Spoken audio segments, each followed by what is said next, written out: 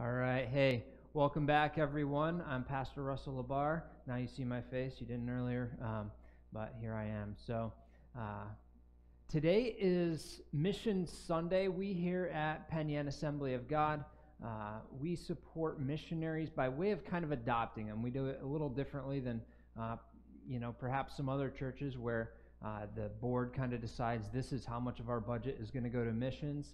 And so what we do is we have our missionaries come out, and when they're itinerating, they come and they share. And how we've started since I'm pastoring here is when our missionaries come, we give them the whole service, and we have a brisket and barbecue and a full spread of delicious food. And we were supposed to have John Ganan here today, which means we were supposed to have brisket and roast pork today, but unfortunately that's not on the menus. So I guess it'll probably be hot dogs later. I'm not sure. But anyhow, when our missionaries come, we as families and individuals make pledges, faith pledges, that we will support these missionaries for X amount of dollars every month. And that typically goes, there's some commitments that are 1 year, some are 4 years.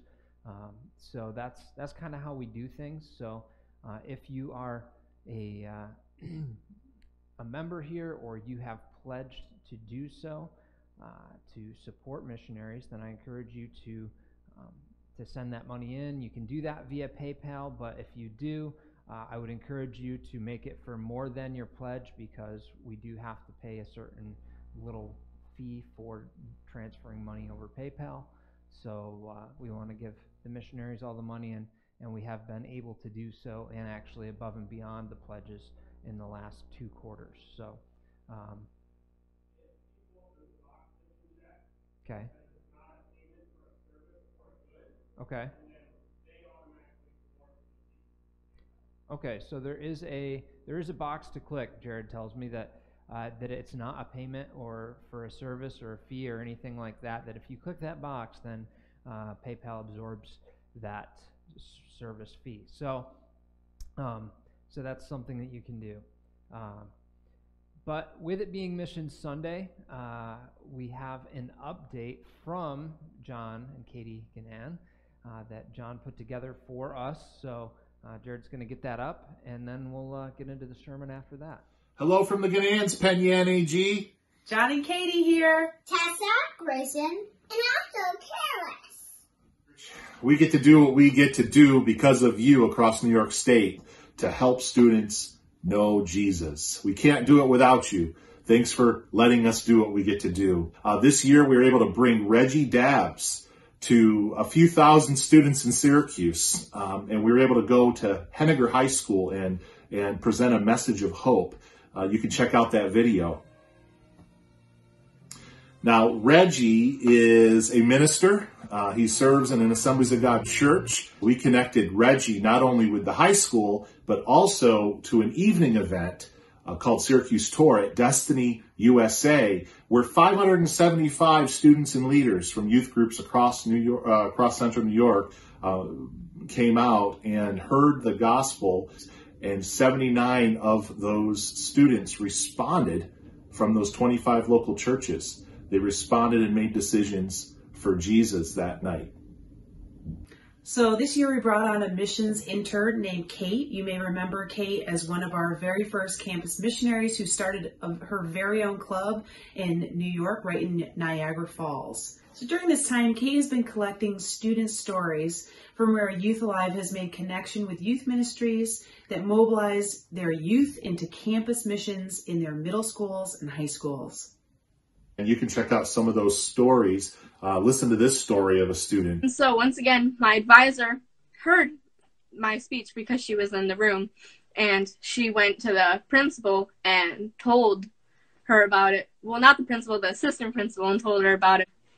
And the next day I got called down to the assistant principal's office. I was really scared. Speaking about forgiveness. Yeah. And I was just like, did I do anything wrong? I don't think I did anything wrong. And it was like, just my mind was racing while I was going down there. And I was just like, probably because my club but it's whether that the news is good or bad, which scares me. So I went down there, and she was just like, you're one of the leaders of Jolt, right? And I was like, yes, I am. And she explained to me that my advisor had come down and told her about what I said on forgiveness, and how she felt like it was very powerful, and how she wanted more people to hear it, because our school has a lot of fights. Yeah. There's a lot of hatred between students, and a lot of resentment to teachers. And she said that she felt if the students heard this speech on forgiveness, maybe it will bring a wave of revival into the school. One teacher in Rochester prayed that she would see a club start in her classroom. And students started the club, and now she has a front row seat to what God's doing. Kids are coming to Christ in this high school classroom. Check out this video.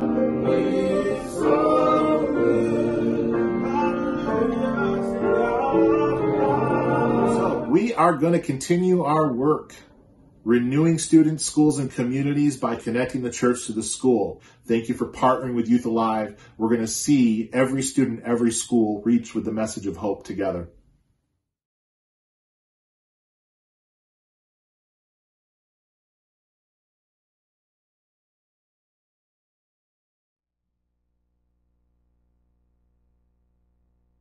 All right.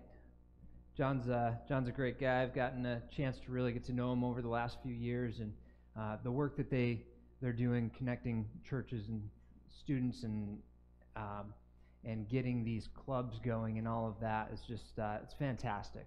And really, it's one of those things where I was part of a cohort with them, and just really brainstorming how we can serve our schools, how we can love our schools, and really to not necessarily with the primary goal of proselytizing or evangelizing even, but to just be the body of Christ, to be a representation of Jesus to these children and to these teachers. And that's something where they're doing an amazing work, and I'm thankful for that. So I just want to take a minute before we get into the sermon to pray for our missionaries, and then also to pray for the sermon. So, Father, I just thank you, God, for all of those missionaries that are out there serving you, God, and in these trying times. I know we have a number of missionaries that are in foreign countries that are dealing with things in different ways, with everything that's going on. So they've had a lot of experience. Some people have had to, over the course of the last few months, make their way back home, as countries basically told the missionaries they had to leave until this whole thing passed. So God, I just pray that you would be with our missionaries today, that God, you would give them a special touch of your presence, God, that you would just strengthen them and bring renewal to them, God, that you would just lead them into a season of refreshing in your spirit, and that, God, you would just minister your grace to them in a powerful, powerful way. And Father, I just pray now for the sermon portion of our service this morning, God. I offer myself to you. God, I offer to you, yield to you, my ears, my eyes, my mind, my heart, my lips, my words. Father, I pray that you would just lead me and guide me in what it is you want me to say, what you want people to hear. Father, I pray that as this message goes out, that, Father, you would let your kingdom come here on earth as it is in heaven, that your will would be done in each and every one of our lives, God, that your kingdom authority would come upon our hearts, the peace that comes with your presence would come upon our hearts and our lives.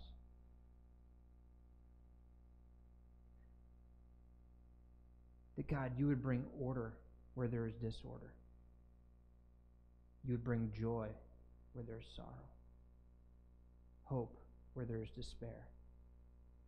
God, that your kingdom rule and reign would be recognized and realized in kitchens, in bedrooms, in living rooms, out on decks and porches, out in parks, different places, all over this morning.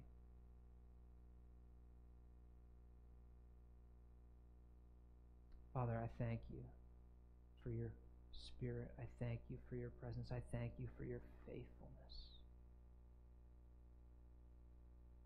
You're so good. In Jesus' name, amen. All right, well, for the sermon this morning, I had this portion of Scripture, this chapter of Scripture, really to narrow it down, 2 verses out of a chapter of Scripture that God dropped in my heart a couple weeks ago. And it's really been that Scripture that's been on the back burner meditation in my mind anytime I'm not preparing for one of the Monday, Wednesday, or Friday lunch things, or reading something else that's been kind of that thing it's just been perking inside of me. And it's one of those things where I really felt like this Sunday was the Sunday to preach this sermon. The title of this sermon is Trust Issues. Trust issues. So this morning we're talking about trust issues. And outside of even everything that's going on in our society right now, I think a lot of us in some form or another have a certain level of trust issues, right? It's something that, we've all been betrayed. We've all been done wrong. Somebody that we placed our trust in has let us down, right? But taken across into where we're at right now, we're in this information age. There's this barrage of all sorts of information. There's all sorts of confusion. There's all sorts of disarray out in our society right now in regards to all manners of things. But it's something where, it's kind of hard to know, who do we trust? Whose word do we trust? Who do we look to? What do we listen to? And unfortunately, an unfortunate thing is that even within the church, we have some people that are like, I trust this source. And another person says, I trust this source. And another person says, I trust this source. And I don't like what your source says because it doesn't fit my narrative. And there's all this division. And I'm saying, people, this should not be. And, there's a reality that, for a lot of people, there's a real and present danger, and there's real threats, and there's real concerns that are valid, right? And sometimes it's hard to know, where do we place our trust? Because really, push come to shove, we've all even sometimes placed our trust in a source, or placed our trust in a bit of information only to find out that information was proved false, and then we're wrong. And that really sucks too. I mean, I've been there. So, none of us really want to be in that place of embarrassment, that place of having our trust betrayed.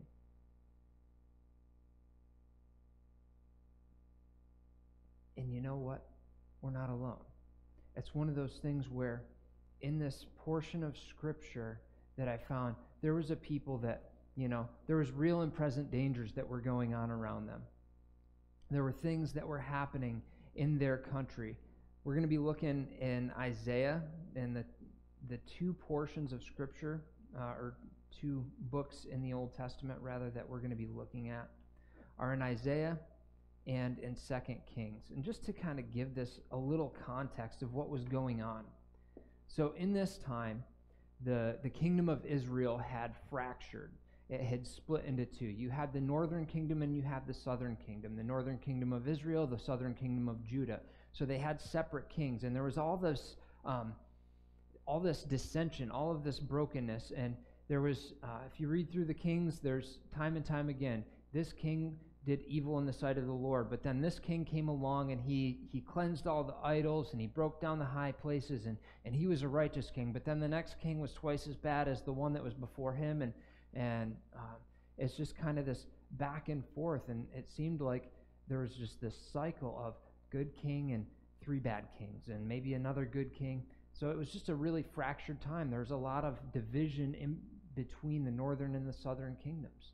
there was information. It wasn't, obviously, information didn't travel at the speed that it does today, but, rumors still travel pretty darn quick. Even in that time where the news of this would spread to here and there. And to bring that up to where we're at now and where we're going to be looking at today, the kingdom of Assyria under King Sennacherib they had begun to conquest. They were conquering places left and right. And Israel had prophets sent to them that God told them, listen, you've got to turn away from your idols. You've got to put these things down. You've got to stop doing these things. And Israel decided that they were not going to listen to God. They decided they were going to continue to hold on to their idols until God brought the judgment of Assyria upon them and carried a bunch of them off into exile, left some of them behind just basically to rule as like a vassal leader that were still under the control of the king of Assyria. But Judah still stood as a kingdom on its own. It had not been conquered by Assyria. Egypt still stood at that time. And as the real and present danger of this threat was coming nearer, the people of Israel started taking action. And the king, even before King Hezekiah, which is who we're going to kind of be talking about today, they were placing their trust in the wrong places. So I'm going to go ahead and read this whole chapter, and then I'll bring out the verses that really just settled in my heart. So in Isaiah chapter 30, God says, "Woe to the obstinate children, declares the Lord, to those who carry out plans that are not mine, forming an alliance but not by my spirit, heaping sin upon sin, who go down to Egypt without consulting me, who look for help to Pharaoh's protection, to Egypt's shade for refuge, but Pharaoh's protection will be your shame. Egypt's shade will bring you disgrace. Though they have officials in Zone and their envoys have arrived in Hanes, everyone will be put to shame because of a people useless to them, who bring neither help nor advantage, but only shame and disgrace." So God's saying, listen, you're going to Egypt for help. When I didn't tell you to go to Egypt, you're trusting, you're placing your trust in Egypt, and I didn't tell you to place your trust in Egypt. You should place your trust in me. So he goes on and he talks more about how Egypt is going to prove to be a useless ally, that they're really not going to do anything. And then he has Isaiah write it down to inscribe it on a scroll that these people they're unwilling to listen to my instruction. And how they say, see no more visions, and to the prophets, give us no more visions of what is right. Tell us pleasant things, prophesy illusions. Leave this way, get off this path, and stop confronting us with this Holy One of Israel. I mean, that was the attitude of the people of Judah leading into this time before the downfall of Israel, or around that same time when Israel fell, but before Hezekiah really came into power. So then the Lord goes on and says, this is what the Holy One of Israel says: "Because you've rejected this message, relied on oppression, and depended on deceit, this sin will become for you like a high wall, cracked and bulging, that collapses suddenly in an instant. It will break in pieces like pottery, shattered so mercilessly that among its pieces not a fragment will be found. For taking coals from a hearth or scooping water out of a cistern, it's like it'll be ground into powder." But here's this verse that really, it just jumped out at me. This is what the sovereign Lord, the Holy One of Israel, says: "In repentance and rest is your salvation. In quietness and trust is your strength." What's he talking about there? He's talking about a returning to the Lord. When he's talking about repentance, he's talking about a returning. Of the different versions I looked at, it's the King James says returning, and the New Living, in returning to me, more specifically. NIV says the repentance. So God's saying, listen, in returning to me, in resting in me, you will find your salvation. In quietness and trust, you will find your rest. And the last part of that verse says, but you would have none of it. And it says, they said, we'll flee on horses. He said, therefore you will flee. You will ride off on a swift horses. Your pursuers will be swift. 1,000 will flee, and the threat of 1 and threat of 5, you will all flee away till you are left like a flagstaff on a mountaintop, like a banner on a hill. Yet the Lord longs to be gracious to you. He longs to be gracious to you. Therefore, he will rise up to show you compassion. For the Lord is a God of justice. Blessed are all who wait for him. And to kind of give this a little further, to carry this further, if we were to carry it further into Isaiah, we would find the same instance here in Isaiah chapter 36 and 37, where Isaiah is prophesying and dealing with King Hezekiah, but we're going to go to 1 Kings. So we have Hezekiah, and he's sitting as king, and it says that he began to reign. He was 25 years old when he became king, and he reigned in Jerusalem 29 years. He did what was right in the eyes of the Lord, just as his father David had done. Not talking about his father David per se, but as King David had done. He removed the high places, smashed the sacred stones, cut down the Asherah poles. He broke into pieces the bronze snake that Moses had made, for up to that time the Israelites had been burning incense to it. Isn't that interesting? Even this symbol it was a historic symbol. It was a tradition. It was something that they held dear because it was a reminder of what they had experienced in the wilderness. And the bronze snake, when they were in the wilderness and there was these serpents that were going through and biting people, only when they turned to this thing that Moses made, this bronze snake on a pole that was lifted up, were they healed. That very thing that had been a place of salvation became a stumbling block. I just found that really, really interesting as I was reading through that. But it says that Hezekiah trusted in the Lord, the God of Israel. There was no one like him among all the kings of Judah, either before him or after him. He held fast to the Lord, and he did not stop following him. He kept his commands the Lord had given Moses, and the Lord was with him. He was successful in whatever he undertook. He rebelled against the king of Assyria, and he did not serve him.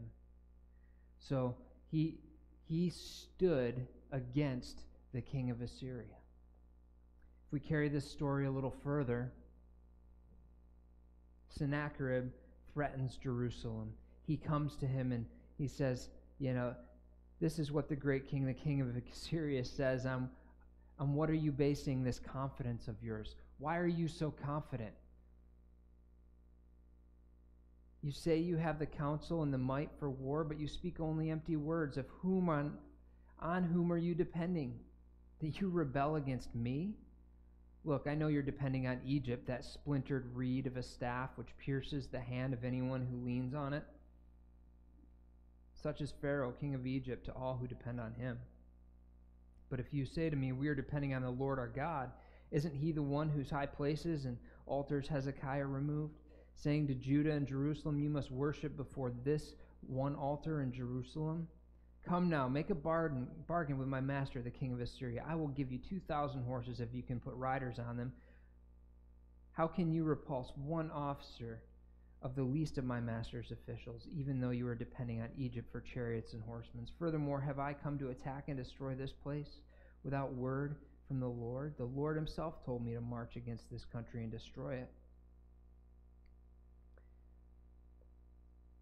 So they're scoffing. They're saying, wait, you're trusting in God? And they brought to light, too, the fact that they were trusting on Egypt, that they had placed their trust in Egypt.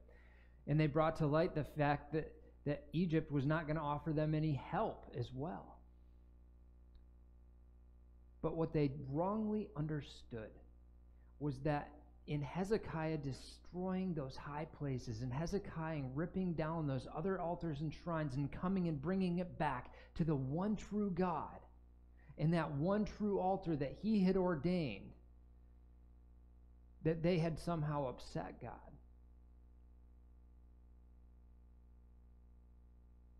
When in reality, that was an act of obedience and honoring God.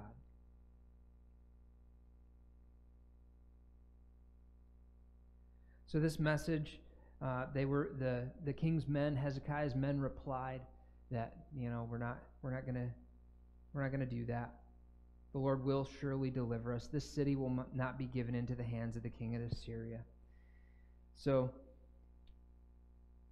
word was brought back to Hezekiah, and in the beginning of 2 Kings 19, King Hezekiah heard this. He tore his clothes, put on sackcloth, and he went in the temple of the Lord. When he was put in a place where there was a real and a present danger, there was a threat that was being made against him, what did he do? He didn't place any further trust in Egypt. He didn't put trust in the might of his own hand or in his own wisdom or any of those things. What he did was he got on his face before the Lord.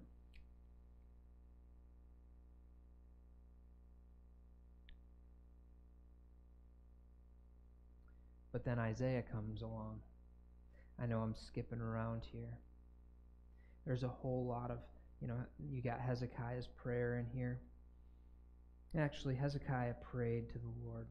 Lord, the God of Israel, enthroned between the cherubim, you alone are God over all the kingdoms of the earth.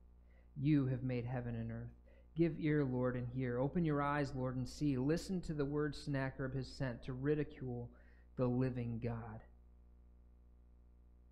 It is true, Lord, that the Assyrian kings have laid waste to these nations and their lands. They have thrown their gods into the fire and destroyed them, for they were not gods, but only wood and stone fashioned by human hands. Now, Lord our God, deliver us from his hand, so that all the kingdoms of the earth may know that you alone, Lord, are God.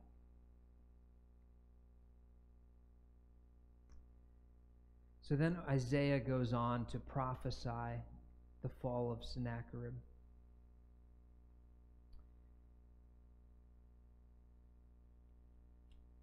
And everything comes true just like Isaiah said it would. So here we have this Old Testament, right, situation where we have, I'm going to go ahead and stand up, Jared, so you can adjust and not get just my chest. But we have this situation where the people are in disarray, the nations are in disarray, the rumors are floating around, the information's floating around. Listen, haven't you not heard what Assyria did to the northern kingdom? Haven't you heard what they did to the other areas all around us? Haven't you heard? And yet Hezekiah decided that he was going to heed the words of the earlier prophecy. He was going to heed the words that say, in returning in rest you shall be saved.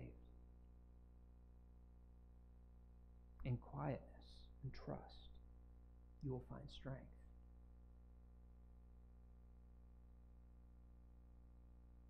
And I've been thinking about that, mulling on that. Okay, God, what are you trying to say? What does that have to do with us? What does that have to do with me?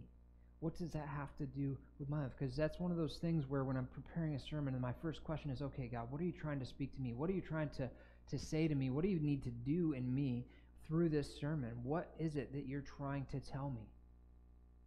There is news abroad everywhere that instills nothing but fear and doubt and paranoia.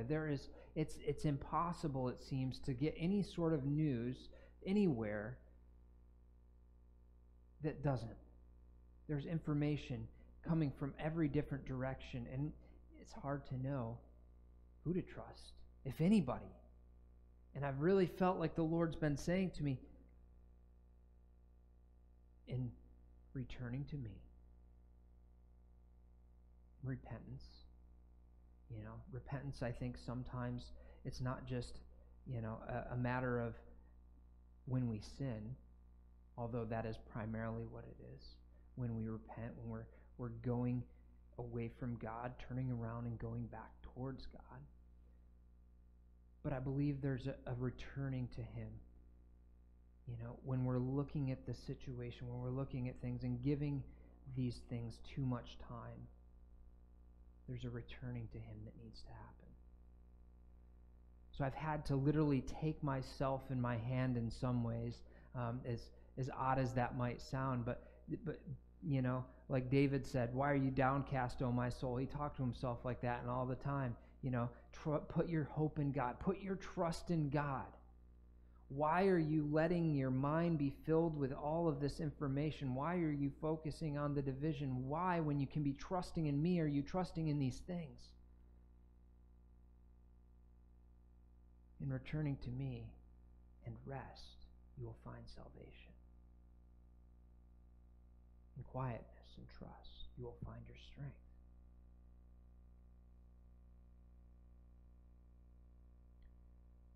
The Message puts it this way. God, the Master, the Holy One of Israel, has this solemn counsel. Your salvation requires you to turn back to me and stop your silly efforts to save yourselves. Your strength will come from settling down in complete dependence on me. Complete dependence on me, trusting me, settling down. It was just Friday night or last night, I can't remember which. Lord just kind of impressed on me, and it might be true for some of you out there as well. Have you been quiet? Have you taken the time to rest?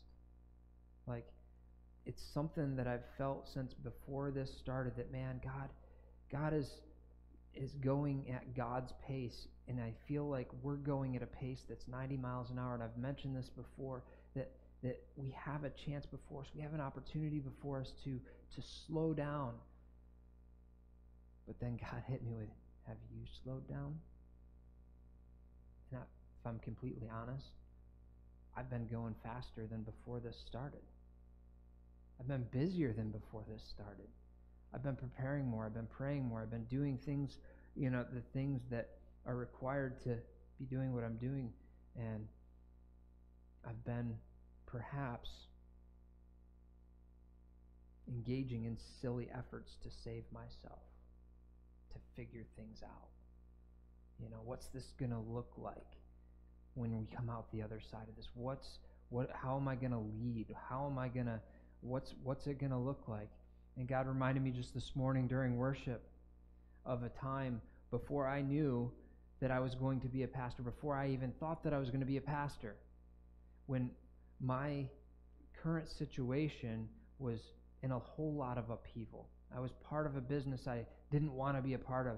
I was miserable in it. I was going to ministry school, and I was looking towards a future that was totally uncertain. In a number of times, different people that didn't know some knew the situation, some didn't know the situation, shared the same prophetic word to me. Stop trying to figure it out. You need to trust in me. Place your trust in me. So my future is secure in Him. Your future is secure in Him. And when we settle down, when we rest in Him, when we place our trust in Him, that's where we find our salvation. That's where we find our strength. And I know it's hard. I know it's hard to do that with everything that, we're all having to deal with. But the fact of the matter is that when you can't trust anything else, when you can't even trust yourself, you can trust God. You can trust His Word. The days we're living in, you can read about those in there too. But I'll warn you, you might not necessarily like it.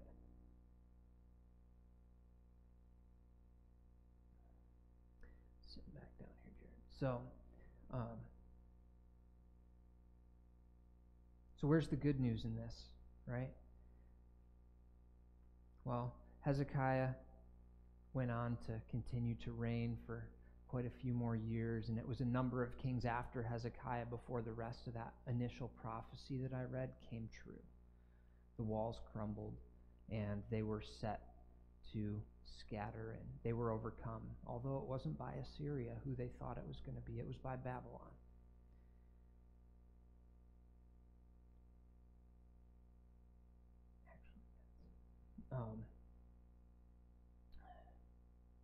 But where's the New Testament good news in this, right?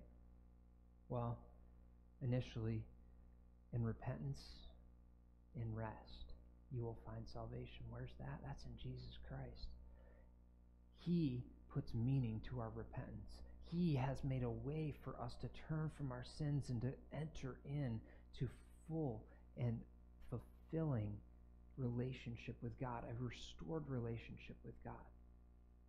So in repentance and rest, what did Jesus say? Come unto me, all you who are weary and heavy laden, and I will give you rest. Take my yoke upon you, for my burden is light. Right? You will find rest for your souls. And I feel like that encompasses this in a lot of ways. Stop trying to save yourselves. Settle down. Rely in complete dependence on me. But I read this last night. This is in 1 Peter. Talks a lot about trust in 1 Peter. All praise to God, the Father of our Lord Jesus Christ. It's by His great mercy that we've been born again, because God raised Jesus Christ from the dead. We live with great expectation, and we have a priceless inheritance, an inheritance that is kept in heaven for you, pure and undefiled, beyond the reach of change and decay. And through your faith, God is protecting you by His power until you receive this salvation, which is ready to be revealed on this last day, on the last day for all to see. So be truly glad. There is wonderful joy ahead, even though you must endure many trials for a little while. These trials will show that your faith is genuine. It is being tested as fire tests and purifies gold, though your faith is far more precious than mere gold. So when your faith remains strong through many trials, it will bring you much praise and glory and honor on the day when Jesus Christ is revealed to the whole world. You love Him, even though you've never seen Him. Though you do not see Him now, you trust Him. And you rejoice with a glorious, inexpressible joy. The reward for trusting Him will be the salvation of your souls.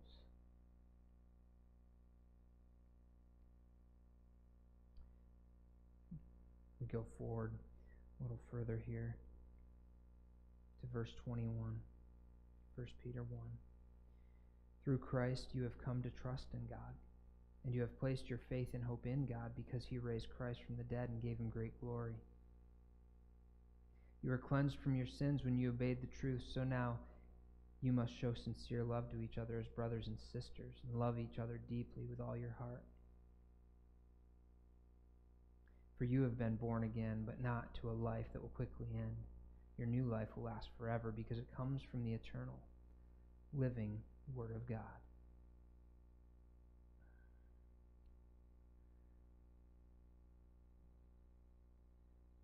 So you might be out there, and you might not know who to trust. And you might be thinking, why should I even trust you? I don't know. Don't trust me, trust the Word. Don't trust me, trust God. Because that's where we find our strength. That's where we find our salvation. How does this apply to you and I? When we're confronted by fearful things, put your trust in God. Hold on a little while longer. Your financial situation is dire. Trust in God. I've seen money come from places that I never would have thought it would. Put your trust in God. things in your own spiritual walk, or you're stumbling, you're struggling, you're having a hard time. In repentance and rest, you'll find your salvation. Put your trust in God. And then back to the main text in Isaiah chapter 30, verse 18. I just love this. Yet the Lord longs to be gracious to you. He longs to be gracious to you. Therefore, he will rise up and show you compassion. For the Lord is a God of justice, and blessed are those who wait on him, who put their trust in him. That word longs. Like, can you even just, have you ever longed for something? I know a lot of us, that's something we all got in common. Man, we are longing for the day when we can all be together in this room again. We are longing for the day when we can go out and we can, sit around a table in a restaurant and with some friends and have a good time and have some fellowship. We're longing for the day when all of this is kind of past. Those of us in the Northeast, we've been longing for this sunshine, that deep longing. Just imagine for a second, the God of the universe, the Almighty God who spoke everything into existence, longs to show you grace. He longs to be gracious to you. He longs to rise up and pour out his compassion upon you, to show you his compassion. He longs for it.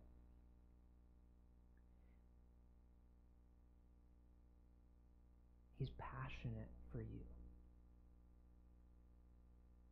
to put your trust in him. And this morning, if you're a follower of Jesus already, you've probably experienced this time and time again over the course of your journey with him, where there's times where you misplace your trust and you have to keep coming back to him and placing your trust in him. Every day is a new day. His mercies are new every morning, and he longs to be compassionate and show his grace to you. But if you're out there and it's hard for you to wrap your head around the fact that there's a trustworthy God out there that wants to give you salvation, he wants to give you strength, he wants to rescue you, he wants to give you new life. If you have a hard time with that, that's okay. Don't let the hard time that you're having with that hold you back from encountering him in a real way. You see, it says, through Jesus Christ, our repentance has traction, because our repentance from our sins and our efforts to gain our own salvation, to be good enough. We can't be good enough. I can't be good enough. You can't be good enough. None of us can be good enough. But because of his great love for us, for his grace for us, he chose to send his son to die for us, to raise to new life, so that we could have new life, so that we could spend eternity with him.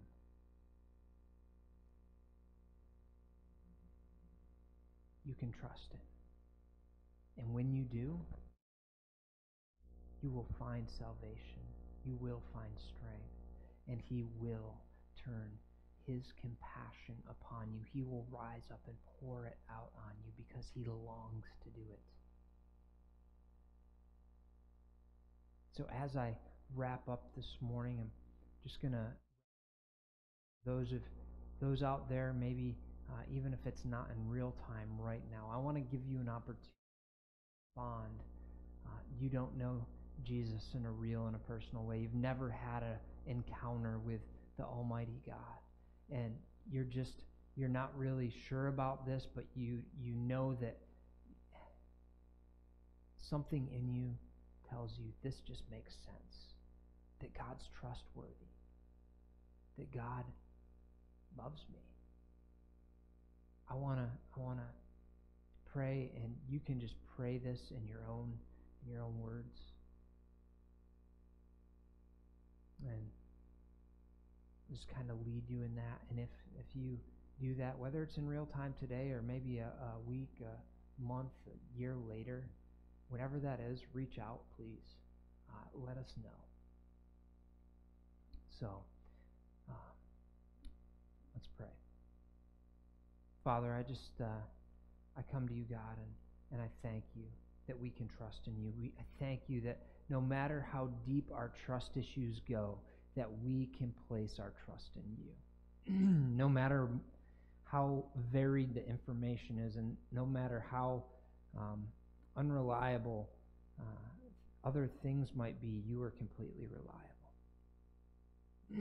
God, I pray right now, God, for those out there that are they want to trust in you. They want to place their trust in you. They've never placed their trust in you before.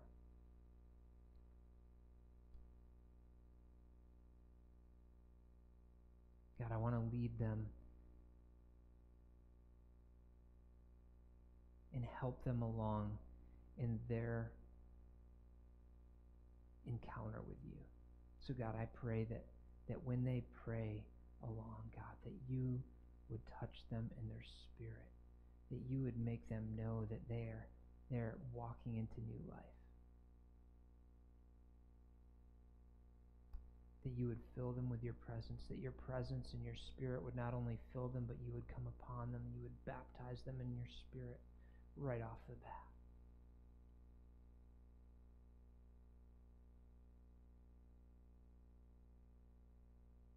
So if that's you, you're out there and you want to place your trust in God, just in your own words. God, I know that there's nothing I can do to measure up to your holy standard. I know that I've walked contrary, I've lived contrary to your standard in my life prior to now. And I know that I will continue to get it wrong.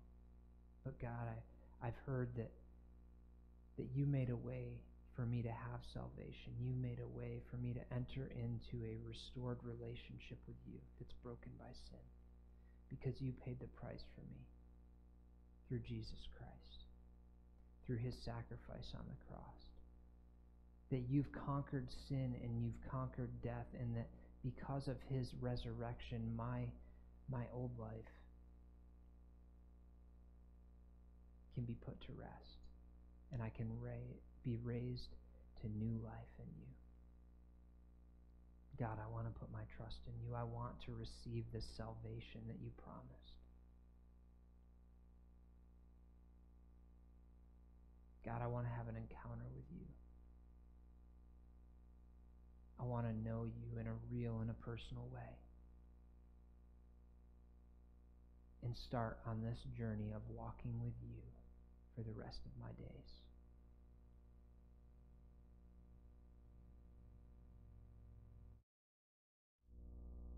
Come into my life, Lord God.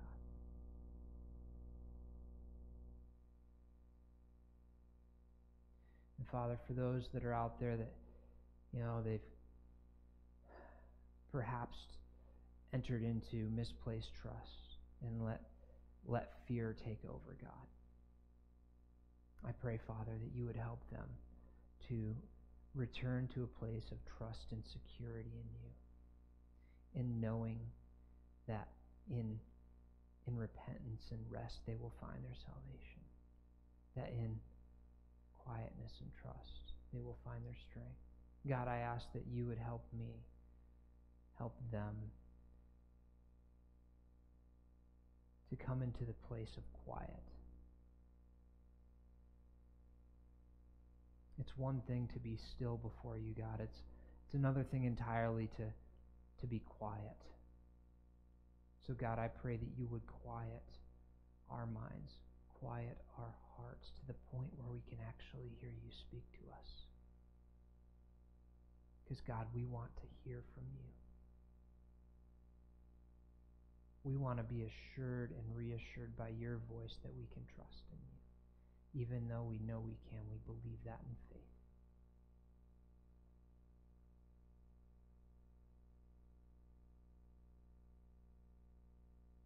Thank you that we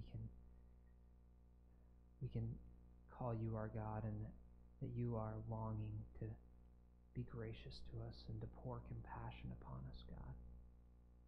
I pray that you would do that for us today, and that we would receive it with open arms and open hearts as you minister to our hearts, our souls, our minds, our emotions. I just thank you, God. In Jesus' name, amen. All right, well, everyone, I pray that you are able to enjoy this sunshine. If you are in the upstate New York area and everything, enjoy this beautiful weather we got today, and stay safe out there. And I'm longing for the day when we can be together again, and that day's coming soon. So, love you all. Farewell.